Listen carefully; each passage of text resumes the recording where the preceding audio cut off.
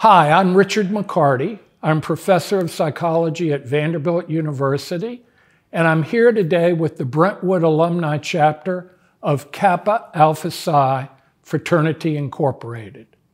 And I'm here today to read a very special book. It's called Preaching to the Chickens, the story of young John Lewis. John Lewis is one of the great heroes in the history of our country, and he has a special connection to Nashville. So let me get to the first page. Little John Lewis loved the spring. He loved it not only because it was the time when the whole planet came alive, but also because it was the season of the chicks. Winter was too cold to bring them safely into the world, and summer too hot. Spring was just right. Everyone on the farm had work to do. Work and put your trust in God, John's mama liked to say, and God's going to take care of his children. Trusting in God was easy. Work was a harder bargain. There was just so much work to do on a huge farm in southern Alabama. Every March, John's father hitched the plow to his stubborn old mule. "Giddy up," he'd shout, and together they'd break new ground, carving lines in the earth.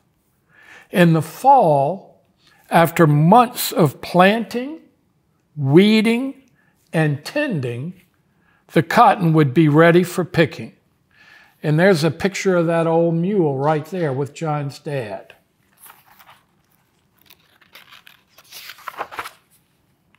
John's mother cooked the family meals from vegetables she grew: collards, tomatoes, sweet potatoes, and other goodies. She cleaned the family's clothes in a big iron pot, stirring them in the boiling water and washing them with homemade soap before hanging them on the line to dry. Yes, Lord, plenty of work on a farm. John was excited to be put in charge of the chickens.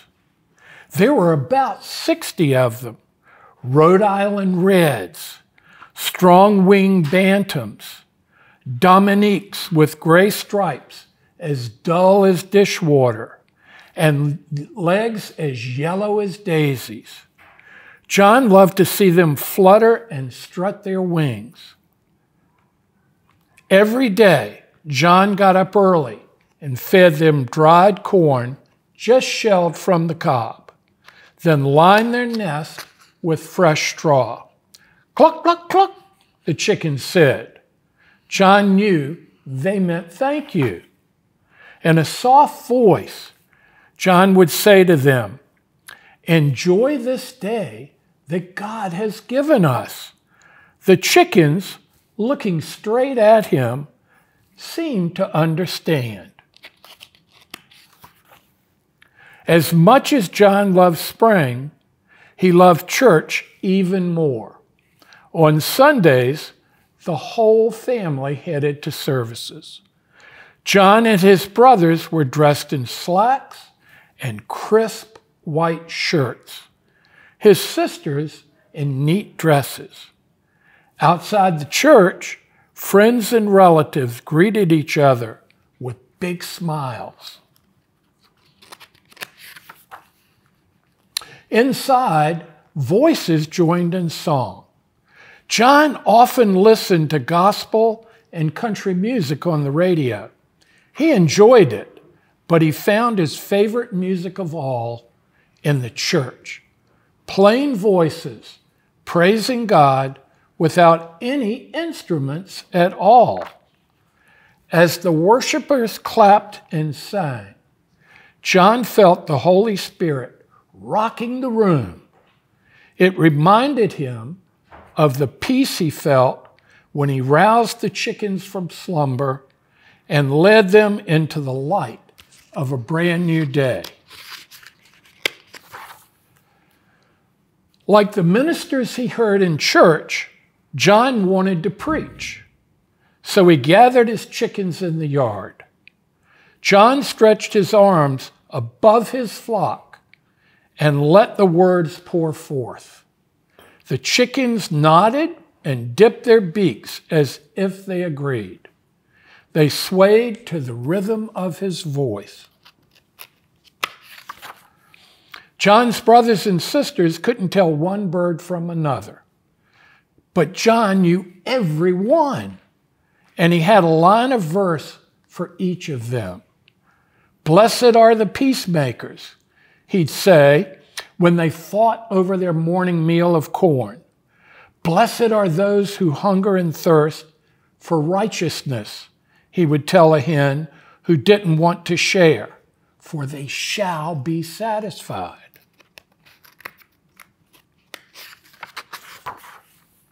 One day, the rolling store man stopped by to make a trade.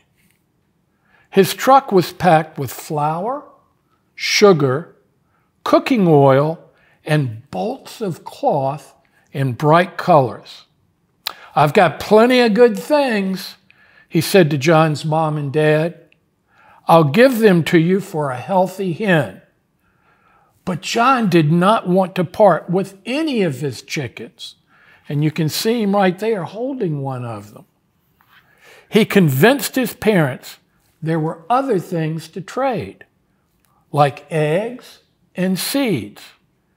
The chickens stayed on the farm, and John learned to speak up for those who couldn't speak for themselves.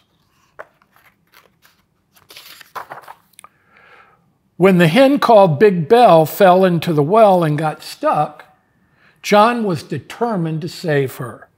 He filled a basket with breadcrumbs, and when he lowered it down, she climbed in and was pulled to safety. God makes miracles every day, John preached. When you're down, he lifts you up. Sister Big Bell, I believe you know what I mean. Cluck, cluck, cluck, Big Bell replied. John knew she meant amen. John even baptized the chicks, bathing them in water from an old syrup can. But little Pullet had stayed under too long and appeared to have drowned. John prayed over her and laid her in the sun. After a while, she began to breathe again and soon was up on her feet. He can heal the sick, John declared, and raise the dead. Little Pullet, can I get a witness? Peep, peep, peep, said Little Pullet. John knew she meant amen.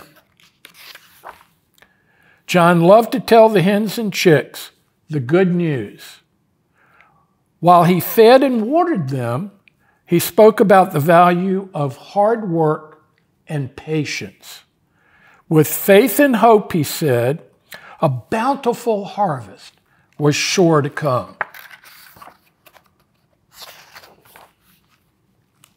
John's henhouse sermons, and you can see him here with his hands above the chickens, became so regular that his brothers and sisters took to calling him preacher. He didn't mind. He hoped that his words would stir people's souls and move them to action. For now, though, he had his own church right here among the pine trees and rolling hills of southern Alabama. Morning would find him in his usual place, preaching to the chickens. And that's the end of this wonderful book. Thank you very much.